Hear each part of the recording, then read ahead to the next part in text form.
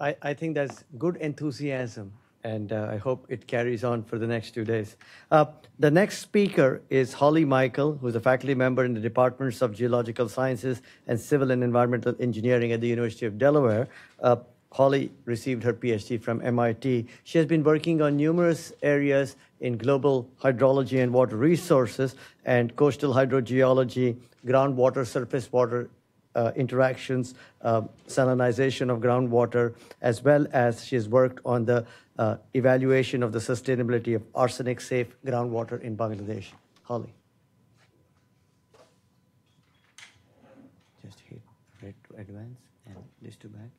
Okay. I don't know where the pointer. I have the pointer. Thanks. Thanks, Venkat.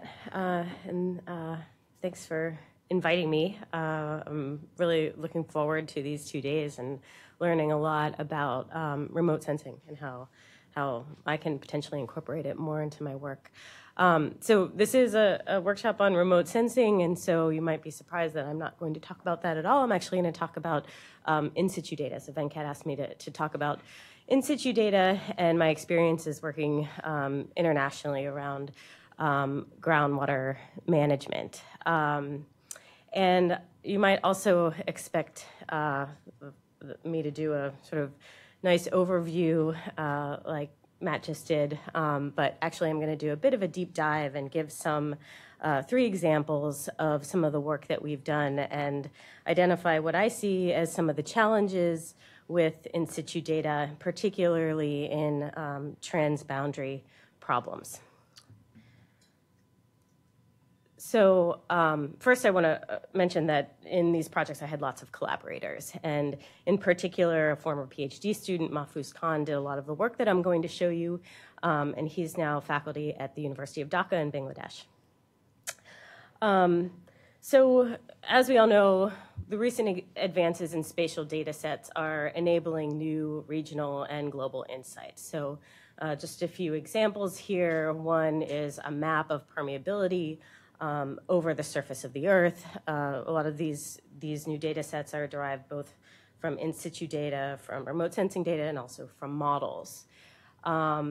This one is global patterns of groundwater table depth, and some work from Matt Rodell, looking at estimates of evapotranspiration, looking at global river discharge, again, using a combination of different types of data and modeling. This is an example of a new global coastal database that is used to assess vulnerability to sea level rise. And so they compiled lots of different types of data for world coastlines that are made available. And this one, looking at the vulnerability of groundwater systems to climate change by Petrodal, so recharge estimations and estimations of changes in recharge due to climate change leading to development of vulnerability indices.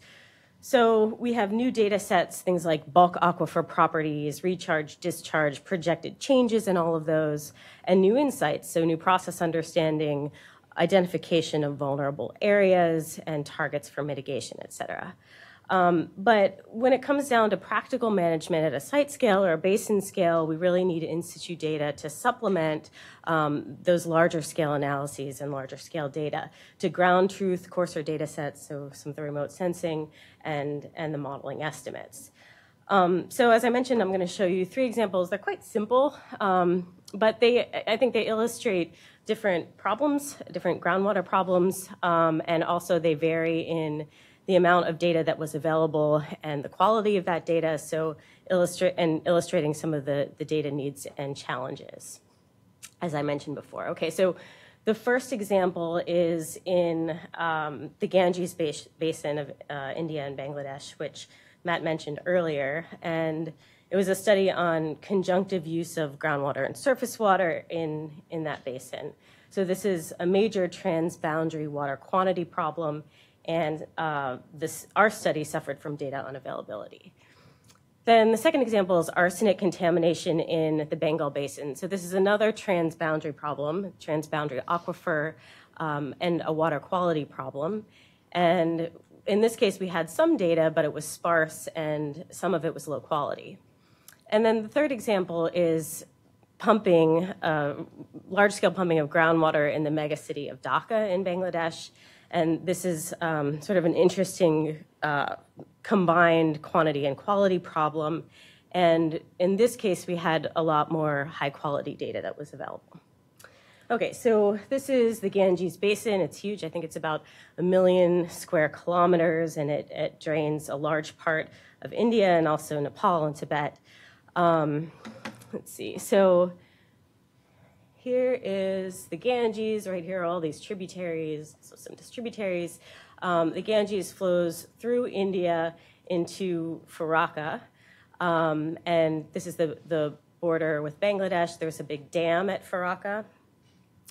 And an international treaty that governs its management. And the reason is that the downstream area of Bangladesh suffers from, so the issue is that there are surface water diversions, right? So there are lots of diversions up here, which I'll talk about, but here the water is also diverted into the Hooghly River, which flows through West Bengal, India, into the Bay of Bengal, and it's important for it's a transportation conduit, et cetera, and so there's they want to keep water in that river. But when that water is diverted during the dry season, then it doesn't go into neighboring Bangladesh, and it causes water shortage problems. The opposite is true in the wet season when water is not diverted, so a lot of water is coming through at Farakka, and then it can cause widespread flooding. So there's an international treaty there and an international agreement about how the water is managed at that border. And so, like I mentioned, the problem here is just seasonality. It's not overall water availability, at least in most of the basin, though certainly there are groundwater depletion problems, and those are mostly, I think, in the western part. But this is a plot of the discharge in the Ganges at Farakka, as well as the rainfall here in red. And so clearly there's a seasonality. In the monsoon season, there's widespread flooding. And in the dry season, there are problems of water scarcity. So this is an example of completely dry conditions at Farakka during the dry season. And when that water is not flowing down into Bangladesh and out to the Bay of Bengal, it changes, well, it causes quantity problems and problems of water availability for people, but also major ecosystem problems. So this is the largest mangrove swamp in the world. It's protected. It's the Sundarban of Bangladesh. And if not enough fresh water is coming into the system, it becomes more saline, and it's really causing speciation to change. It's also home to the endangered Bengal tiger. Anyway, so the World Bank came to us with an interest in the potential for some large-scale conjunctive use infrastructure for transboundary water management in this system. And so, they recognized these problems, that it was an international issue, and would there be ways to implement major infrastructure that could try to solve it? And they were interested in an idea that was put forward in the 70s called the Ganges water machine. So just some quick background of this is a really basic representation of how the system sort of works. But there are, of course, major rivers that are perennial rivers. Those are shown in dark blue here. There is a lot of river diversion, so dams, and then canals that are built to distribute surface water for irrigation and other uses throughout the system. And then there are also some ephemeral streams shown here in the lighter color. And there's also some groundwater irrigation, and depending on where you are in the system, there is more or less of that. There are major problems of waterlogging in some parts of the system, in addition to problems of depletion, so it's quite heterogeneous. So the idea of the Ganges water machine, and again, I'm going to be brief, just in the interest of time, but I want to give you a flavor of what this was about. And so the idea is to put in wells along the major rivers and to pump during the dry season, essentially to create accommodation space that could be potentially filled in the wet season. And so, then that water that is pumped during the dry season can be distributed out for irrigation into the outlying areas. One of the critical issues here is that in order for this to work, the river has to be dry during the dry season. And so that's obviously a major change to the system. Okay, so in order to take a look at this, we had some data needs. I'm not going to bore you with all the details here, but just to give you an overview, right, we need so we were going to do a modeling analysis to assess the hydrologic effects and also a little bit of an economic analysis. And so we need to populate the model with the boundary conditions and the forcing, so we need things like recharge rates, river widths, distance between rivers, irrigation return flow. We had to parameterize the model, so hydraulic conductivity in the horizontal and vertical directions, specific yield, conductance, the connectivity between the riverbeds and the canal beds and the aquifer. In order to calibrate models, we need in situ data, hydraulic heads, river discharge, river levels, and then also other factors like energy sources, pump efficiencies, things like that. And so I'm showing here what was available, and I've color-coded it. So the green is direct data, blue is indirect information that we get from government reports and things like that, or estimates from models. The orange is just informed guesses on our part, and red is no information. And so there's only one example where we actually had some data, and that's river discharge, but it was pretty sparse. There was only a couple of river discharge data locations available. And the rest of it was, either taken from aggregated information from the Central Groundwater Board or literature, et cetera. So we were pretty severely data limited. We didn't just consider the Ganges water machine. We also came up with a couple of other scenarios, like, okay, instead of making the whole Ganges go dry, what if there are canals that are diverted and then there's pumping along the canals? Or what if it's just more typical distributed pumping and recharge, but done in a synchronized way in order to maximize the management of the system? And so to do that, we analyzed those four systems and we set up some really simple models and essentially did a large-scale sensitivity analysis that would encompass the variability across the basin and also our major uncertainties in a lot of these parameters. And we looked at things like the potential for reduction in monsoon season river flow, so due to the infiltration along the banks. And we looked at the water that would be made available for irrigation.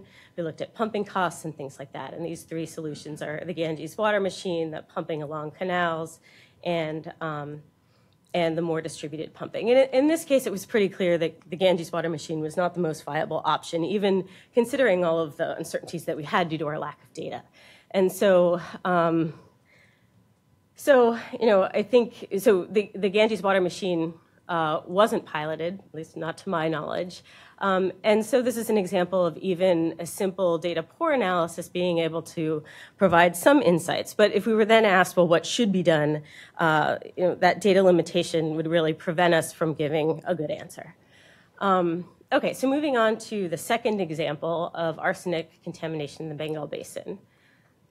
So this is the country of Bangladesh, right? This is the Ganges Basin that I was talking about before. So this is India here. And there's naturally occurring arsenic in shallow groundwater approximately in this area. So mostly in central Bangladesh, but also extending into West Bengal, India. In that area, there are more than 150 million people drinking groundwater and using it for irrigation, putting about 80 million people at risk for health effects. So there's an example of the groundwater use, which is domestic wells and irrigation wells, which are primarily shallow. And the health effects are issues like skin lesions and also internal and external cancers, problems with brain development in children, et cetera. So this is a major problem. But one interesting aspect is that if you plot arsenic concentration with well depth, there's a pretty big break with depth. So at about 150 meters depth, the concentrations become fairly low. This green line is the World Health Organization standard of 10 micrograms per liter. So you can see in the shallow aquifer, the concentrations are orders of magnitude higher than the standard, so it's a big problem. But deeper, it's much better. The concentrations are much lower. And so if we look at the mitigation options that are available and that people are using, deep wells are a major component. So at this point, about 30%, and I think growing pretty rapidly. About 42% of the population is still exposed.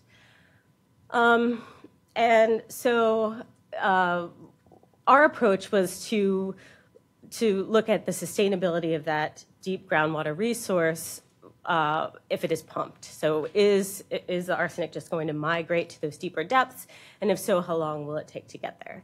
And again, this is a big system. And so in order to get at what's happening with the deep system, we really had to model all of it, because it's possible that the recharge areas and the discharge areas for deep groundwater are very far apart. So this is the system. This is the Ganges, again, coming in. This is, I think, approximately Faraka. This is the Brahmaputra River, draining the eastern part of the Himalayas. They come together in Bangladesh and flow into the Bay of Bengal here. This was our model boundary, so we encompassed all the permeable sediments relevant to the groundwater flow system in the basin. And it was just a mod flow model. This is what it looked like. It was about 600 by 600 kilometers to about 3 kilometers depth. So we developed this model in order to test scenarios for sustainable pumping of that groundwater. And the data needs, in this case, we needed topography, we needed pumping data, hydraulic conductivity, of course, and then in order to estimate parameters, we need hydraulic head, groundwater age, driller logs, river discharge, et cetera. So one of the challenges that we found was in collecting this data. So I already mentioned that in the study we did in India, in the Ganges Basin, we had almost no data.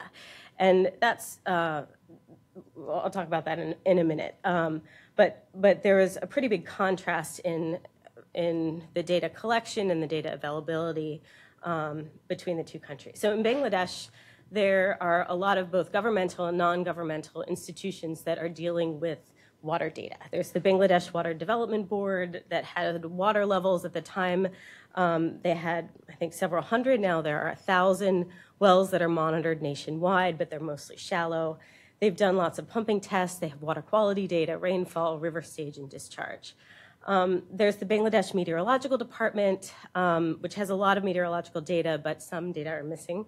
The Department of Public Health Engineering has the largest database of deep borehole logs, but there are some quality problems with it. Coordinates are sometimes wrong. The data is sometimes poor quality.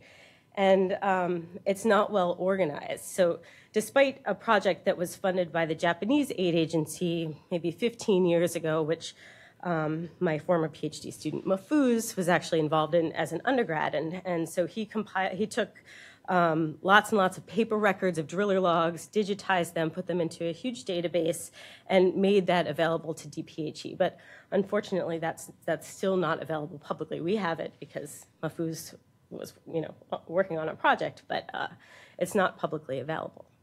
And then there's the Water Resources Planning and Organization Agency, which is supposed to be a hub for the water-related data, but doesn't function so well in doing that. Non-governmental institutions which have projects that are mostly government funded. There's an Institute for Water Modeling, which collects data from lots of different places and does water modeling studies. And so they have a lot of data, but it's difficult to get it from them.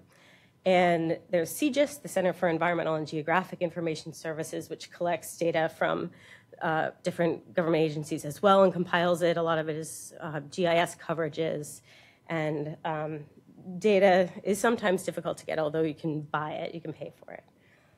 In India, there's the Central Groundwater Board, which Matt mentioned, and they have lots of data. So as far as I know, there's a pretty well-organized groundwater monitoring network, and it's high-quality data. The board produces really nice reports, but they're primarily aggregated information. And then there's also the Geological Survey of India, which collects data. And but the problem is just getting it. So, as Matt mentioned, it's available in country, but not internationally. So that presented a major problem. Navigation of all of this involved a lot of collaboration. We had really good collaborators in both Bangladesh and India. We had great students, and spent a lot of time there just meeting with people, meeting with these different agencies and trying to understand where data was and how it could be, how we could get it. So going back to these data needs, just some idea of what we got. So for topography, we use the SRTM data. There's data available. For domestic and irrigation pumping, we used data on population density in irrigated areas. We actually, in that case, were able to get data for West Bengal, although it was a little bit lower resolution than we had, which was UPA's, I think, or district-wise in Bangladesh. And same thing for irrigated area. For parameterizing the model, we estimated the hydraulic conductivity using 3 different data types. And those were in situ hydraulic head data, groundwater age, and driller logs. We didn't have river discharge, so we did not use that. And so just some examples. So these are 147 wells that we found in Bangladesh Water Development Board data. There are more wells than that, but we tried to quality control, so that brought the number down quite a bit. And the problem is that they're only in Bangladesh and not in India here. But we use them in any case. The data are reasonable. They rise, the water tables generally rise to the ground surface during the monsoon, and then they fall during the irrigation dry season. But one of the water quality or data quality problems was that the elevations were very different from the topography, right? So it was clear that that the elevation surveys were probably not right. And so we didn't want to trust using the actual elevations to calibrate the model, but instead dealt with that by using the transient fall during the irrigation system to calibrate these parameters. The problem is that these wells are only shallow, and the deep aquifer, which we were most interested in, is actually insensitive to that data. We were able to find only 4 groundwater age data in the deep aquifer, but they ended up being very useful. The good thing about them is that because they were deep groundwater ages, that the deep aquifer parameters were highly sensitive to them. But some of the problems are that, one, there's only 4 of them, but also there was quite a bit of uncertainty about the actual ages because of a lack of additional geochemical data that would have helped us constrain those ages a little bit better. But still, it was a pretty good calibration target. And the third one was driller log data. We had 147 driller logs. We had them in both Bangladesh and India. These were mostly from the literature. And from those, we were able to estimate the vertical and horizontal hydraulic conductivity for various locations in the basin. And so we looked at spatial trends in hydraulic conductivity. But again, there was a quality control problem because these are collected by different drillers using different drilling methods, and they have different ways to interpret the facies. But in any case, they were the best that we had, and so we used them. But even with that data, we really could only reliably calibrate 2 parameters for that whole huge system. So even doing something simple like zoning it into physiographic regions didn't really produce something that we felt we could believe. It was better than just assuming the whole system was homogeneous. And so as a first approximation, we said, well, let's just assume that it's homogeneous and anisotropic, that due to all this heterogeneity in the system, we have strong anisotropy, and then go from there with sensitivity analysis to understand how wrong we might be. Okay, so we looked at 2 management alternatives. One is putting both irrigation and domestic pumping deep into the low arsenic aquifer, and the other is splitting it, so keeping the irrigation wells where they are, shallow, and only putting domestic pumps deep into the system. And what we found was that there is a really big difference between those 2 management alternatives. And this is for our base case scenario, but even if we really varied the parameters over our range of uncertainty or variability, we still convinced ourselves that we had a robust result. So with the split pumping scheme, 90% of the area was sustainable compared to only 14% with all the pumps being deep in the system. So one thing that came out of this, so despite the fact that we had sparse data and we had to really make a simple model because of that, I think there was useful and I think hopefully robust information that came out of it, which is to regulate the indiscriminate extraction of deep groundwater. So really just using that for the much smaller amount of domestic pumping that's necessary as opposed to irrigation. Okay, so on to the third example. Currently in Bangladesh, that regulation is not occurring, but I think it's possible to discourage irrigation with deep groundwater in rural areas. On the plus side, tens of thousands of deep wells have been installed all over the basin, which has really reduced arsenic exposures. But there are still other problems that need to be dealt with. One of them is that there's a huge population in Dhaka that is extracting massive amounts of groundwater, and that's causing big problems. And it's not just Dhaka, of course. This is Dhaka. This is a map of mega depletion cases that around the world, and the size of the dot here equals the size of the mega depletion. And Dhaka is actually only a small one compared to many others in the world. But we wanted to know, okay, what are the effects of this pumping, and is this water use in Dhaka making this arsenic problem worse? So the idea here is that, so this is just a schematic of the Dhaka system. Here's Dhaka city. They have these very high capacity and deep pumping wells within the city that's created a cone of depression. The blue here is the deep groundwater level, and the red is the shallow groundwater level. There's no arsenic within Dhaka because it happens to be this uplifted Pleistocene block, and the Pleistocene aquifer is the low arsenic aquifer. But just outside of the city, there's widespread high arsenic in the shallow aquifers. So there's shallow pumping out there. There is no access to the city water supply outside the city, right? So there are pumps here, and there are deep wells that have been installed for arsenic mitigation. So the water table in the city has declined more than 80 meters in some areas. It's declining 2 to 5 meters per year. And they keep having to put the pumps deeper over time. So this is a major water quantity problem. But our concern was the associated water quality problem, not in the city, but outside the city where people aren't having access to the water that's being pumped. And the issue is that it's creating these massive downward gradients that could drive downward migration of arsenic and contaminate these deep wells. There's also an associated problem with low groundwater levels here, which are in some cases making the hand pumps inoperable. Okay, the information that we needed here was all the information we had in the basin scale model, but additional, more high density model parameterization of hydraulic conductivity and specific yield. And then, again, we needed data for parameter estimation, the heads, the driller logs, the river information. In this case, we had a lot more direct data. We have pretty reliable hydraulic head measurements. Some of that is from DWASA, which is the Dhaka Water Management Agency. And we also had a lot of our own wells and loggers. So this is a much smaller area than we were talking about before, and it's actually feasible to go in and make our own more reliable measurements.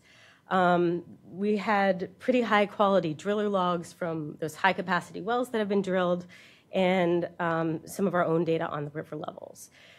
Just to note, even though this is a massive problem in Dhaka, right, they could potentially run out of water in the next decade, the data collection is sporadic, and it's really driven by sort of one-off government projects. And there is not a standard practice of modeling by the Dhaka Water Agency or other agencies, which I think presents a problem for figuring out how to manage this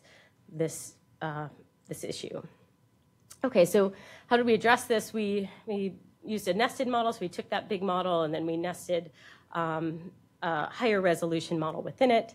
And so that's the river system that's in that small area. This is, the colors in this map indicate arsenic concentrations. I'm not showing that arsenic data, but this is aggregated here. And so within this purple area, which is Dhaka city center, it's green, it's arsenic safe, and that's again because it's Pleistocene. But just outside the city center, there is high arsenic. So in some cases, greater than 50% of the area has high arsenic. And then the black pluses here are locations of our groundwater level data. And we had both shallow data and deep data, which was important. Here are the locations of the lithologs that we had and that we used in the modeling. So again, pretty densely spaced. Going back to what the system looks like, it's pretty complex hydrologically and also geochemically and geologically. So these river systems are braided, they're huge, right? This is kilometers wide, and you have lots and lots of other surface water bodies on the surface, distributaries and tributaries and ponds and things like that. And so you have a very complex surface, which has created a very complex subsurface. And of course, we ignored that in the large-scale analyses, one, because it would be pretty hard to get that into such a large model, but also because we didn't have the information. But we had the information in this case, and I'll just illustrate to you, actually, first, how heterogeneous the system is. This is that database that I mentioned that was digitized and compiled by Mahfouz. All of that data is shown here. And so the colors are, the greens are clays and silts, and then the warmer colors are sands and gravels. And so the system, you can see, is really quite heterogeneous. This is just looking at it all from the side. But of course, we're just looking at the small area, and we used our localized data to create models of heterogeneity using geostatistics. So this is an example of one of our stratigraphic models, and we generated lots of these that were statistically equivalent. And so essentially what came out of it, so we looked at, for example, probability of contamination in 200 years. And these areas in pink are the areas that would be contaminated within that time frame for an equivalent homogeneous model, equivalent to all of these, with equivalent permeability of the heterogeneous models. But if we look overall at those 60 geologic models and what comes out on average in terms of probability, the area where there is a high probability of contamination is much larger. And the uncertainty is really great throughout the whole study area. So the first message here is that incorporating this geologic data is important, especially where in this area where we have this strong pumping and associated preferential flow and transport of arsenic. And the contamination is likely in some areas, but it's really uncertain. It's also difficult to predict. So one of the things we wanted to do with this model was try and identify in situ data that could be collected that would be indicative of whether or not a certain location is vulnerable to arsenic migration. And it turns out it didn't work. The typical indicators like water levels and sediments and distance from the city were really not predictive. And that's because the system is so heterogeneous and three-dimensional. And so, our main conclusion here is that monitoring is really critical in order to protect the health of the people drinking the water. Okay, so just to summarize, with the first example, I just wanted to show that the data can be hard to get. But also, even in the absence of data, you can get some informative results, but they're limited to certain questions. Analysis with sparse, sometimes low-quality data can still provide useful high-level management guidance. But the more data you have, the better your understanding, right? And I'm sure I'm preaching to the choir here. Everybody understands these ideas, but I just wanted to illustrate it. Some of these challenges through this example. And yeah, so we may have better understanding, even if that understanding means that it's uncertain, but that's still important information. Okay, so these examples are simple models, right? But our groundwater and hydrological models are rapidly becoming capable of really large-scale analysis, like Matt pointed out. So this example is one from Reid Maxwell and Laura Condon. I don't know, maybe Laura will talk about it later, but this is a continental scale integrated hydrologic model that has produced these really amazing results. And the problem is that the availability of in situ subsurface data to constrain simulations like this, and in the US it's much better, there's a lot more data than there is elsewhere, that availability of data is lagging behind. there are some areas in hydrology that I think are more advanced than we are in subsurface hydrology. So meteorological data is much more available. There's global databases of river discharge, but like Matt pointed out, only 8 countries are contributing to a global database of groundwater. And so that's a huge problem. The remote sensing and surface-based data are providing exciting new insights. They're enabling these global scale analyses. Certainly the examples that I showed would have benefited from that information. And, you know, if anybody wants to collaborate, let me know. But I still think that the remote sensing and the models can't substitute for in situ data, particularly for subsurface processes that can be difficult to image in high resolution. And another issue is that while data may be dense and available in some areas, there are always problems of collection and organization that are global. So this is an example from that Fan et al.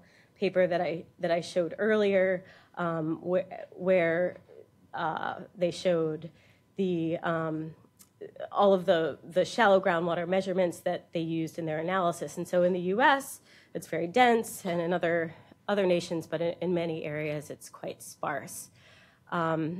And, you know, so I'm not meaning to pick on Bangladesh and India. I've talked about those examples because that's where I've been working, but it's also the case in Delaware, for example. So we're the second smallest state. Everybody knows everybody. You imagine that we're really coordinated in our environmental data, and people are actually, you know, very environmentally oriented. We're very worried about sea level rise and things like that, but it's not the case. So we have the Delaware Geological Survey that has a really nice monitoring network and a database, but they only have their data. And then there's the Department of Natural Resources and Environmental Control that has lots of different departments, and they're collecting all kinds of different data, including really valuable water quality data. But that's not coordinated. It's not put in any database. You have to know somebody who knows which report you should look in order to get that data. And so it's a major problem, you know, even in Delaware, even just looking at salinity, for example. So, you know, I'm saying all this to highlight that there's, which I think all of you know, that there's a need for a pie in the sky global database of fully quality control, densely spaced in situ, hydrological, geological, geochemical data that's publicly available in real time all over the globe, right? Yeah, that's the pie in the sky. But, and there are lots of challenges, of course, the cost. We would have to have international data sharing agreements. I think, you know, that's a major issue. Coordination, technology transfer, infrastructure, political will, of course, is a big one. Expertise, sensor development. So if we want to use, to extend these databases to geochemistry, having really good geochemical sensors is important. And then, of course, uniformity and quality control. Collecting high quality data, of course, is really expensive, so there are trade-offs. On one hand, if you have a global database, you want it to all be uniform. You know, I can just use that data in all the same way in my models or to inform my remote sensing. But on the other hand, I think there is value in lower quality data as long as its shortcomings are identified. Okay, and so just lastly, solving the major water challenges of the future, especially transboundary conflicts, are going to require large data sets that are both in situ and remotely sensed. And I think transparency in the data collection and quality and access to that are critical to coming up with policies that make sense and are agreeable to all sides in these conflicts. Thank you.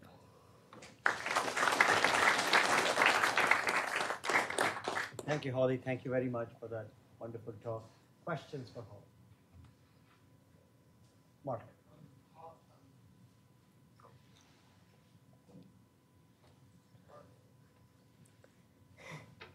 Mark Person, New Mexico Tech. I know you feel that your models have a fair amount of uncertainty, but do you think, for example, with your DACA model, that you can forecast potentially the decade when, you know, the water concerns, either contamination or loss of water levels, will become very critical for the city? Yeah, I think for the water levels, for sure. We did actually a really good job in both homogeneous and heterogeneous models of getting the cone of depression right, so I didn't show any of that. But there's concern about that drawdown cone expanding into the outer areas, and so yeah, I think we can do, as long as we know the pumping rate into the future, we can do a pretty good job of predicting that. The more difficult thing is predicting the arsenic transport, not only because of these uncertainties in preferential flow and how these sediments are connected, but also because of the geochemistry, which is really complicated. And I didn't go there at all. But how arsenic sorbs, how it transforms as it moves through different sediments is still a big question. So in terms of just water transport, maybe we could do that. But in terms of the actual arsenic transport, I think it's a harder question. Ed Bigley, Northeastern University. In all the examples that you showed, you had the data that you needed for parameterization and kind of listed the sources. For discharge, I think all of them said none. You had water level in one example. I'm just curious, if you had river discharge for each of those examples, what's the value gain from having that discharge in the modeling work that you did? Yeah, that's a good question. So we had there were a couple points in India that we used, but we didn't have much high quality discharge data. If we had it, it may have changed the way we modeled. So that's something I didn't talk about, is that the data that's available actually changes the strategy for modeling and the potential outcomes for it. And so if we were able to use discharge data, we can do better at getting, say, recharge and hydraulic conductivity together. So there are sort of paired parameters that really benefit from not having only hydraulic heads to calibrate to, but also fluxes. So that's one of the examples. That's one reason it would be really great to have that data. And so I think both discharge and level data are really valuable. Manu and then Bert.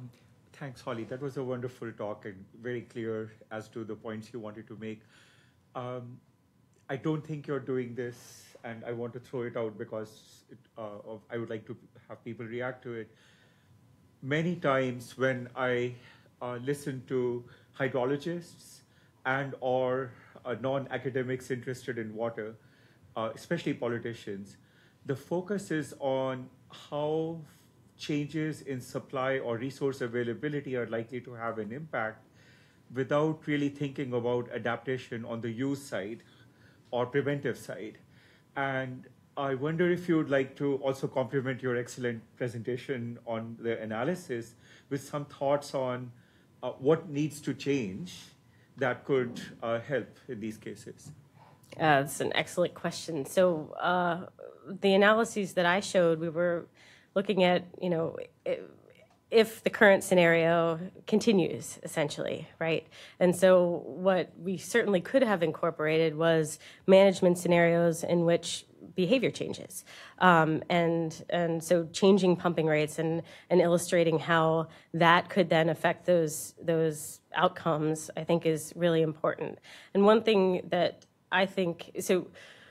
we've been trying to do in some other projects and that I think is really important moving forward in hydrological modeling is incorporating decision-making and incorporating effects of policy. So using coupled models that are not just coupled hydrological processes, but that also couple in the feedbacks between what happens in the natural system and the way people perceive issues and the way that they therefore behave, and the way that policy follows the changes in the natural system. So the examples that you put up that were in the news of all the problems globally that people are paying attention to, how is that potentially making changes that could feed back into the natural system? So I think that's a really important part of it.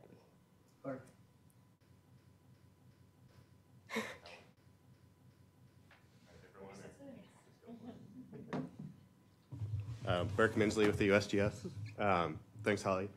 I was wondering if you looked at sort of a data worth analysis of looking at, in supporting these decisions, of which data sets are most important and which ones would you go forward in trying to collect to reduce uncertainties in your model to inform these decisions, if you've done that, or if you have an idea of which data types would be most useful in doing that? Yeah, it's a great question. For these analyses, I don't think we did that explicitly, but by calibrating, you get a good sense of what's useful data and what's not, right? And so, like I mentioned, that shallow groundwater data wasn't helping us so much, but just those 4 groundwater age dates were huge. And so in our case, when we're looking at a big system with really long travel times, constraining the ages would be something I'd want to do more of. But I think it depends a lot on the question. But I do think that it's definitely important as we're thinking about the various questions that need to be asked, what data is the most relevant and what is the most bang for the buck in terms of monitoring. Last one. Mike Kosh, USDA, Agriculture Research Service. Comment on in situ data collection. We're all academics here, mostly, and we all have this perspective of more data, better data. There's a large group of people that would say that they're not thinking about collecting data for altruistic purposes. They're looking at it as a tactical purpose. And I referring to even the sponsor of this workshop is looking at a variety of purposes that go beyond academics. There are economic purposes, there are economic advantages to be gained from just natural resource monitoring. And for us, remote sensing is a term that means more data, better data everywhere. And for some people, remote sensing is essentially spying. We're not there. Why aren't we there? Well, maybe they're a different company. Maybe they're a different country. Maybe they're a different state. And we're trying to negotiate or navigate contracts and where's there going to be data issues in the future or water issues in the future. So that perspective can be, we forget about it because it's not really in our realm. We're worried about trying to help people and make sure they don't get poisoned. But other people may be like, well, I'm looking where to install my next factory. I don't want to put it in a town that's going to have water issues. So that town doesn't really want people to know they have water issues. So sometimes it's nice to pull back and go, okay, wait a minute, how can this go wrong? I get asked this question when I go on a farm. How is this going to screw me over? How is what you're collecting going to kind of harm me in some way, either through regulation or change in policy? Yeah, that's a really great point. And we have the same interactions with farmers because we're looking at salinity and coastal zones on farms. And, there's a worry that, if it's known I have a water quality problem, how can, the value of my property goes down, the same as, for homeowners and things like that. Yeah, I think that's a problem. And that's one of the reasons that countries don't want to share their data, right? There are reasons to keep data private. But I think that, so we have to somehow overcome it if we want this pie in the sky to happen. And one way to do that is communication. So communicating the potential benefits that could potentially outweigh these issues. So if there is a water quantity problem somewhere, then maybe having the data available to people who can help manage the system would actually make things much better as opposed to making them worse. So part of it maybe is changing perceptions and to communicate more the potential benefits of data. Thank you, Holly. Thanks. Thank you very much.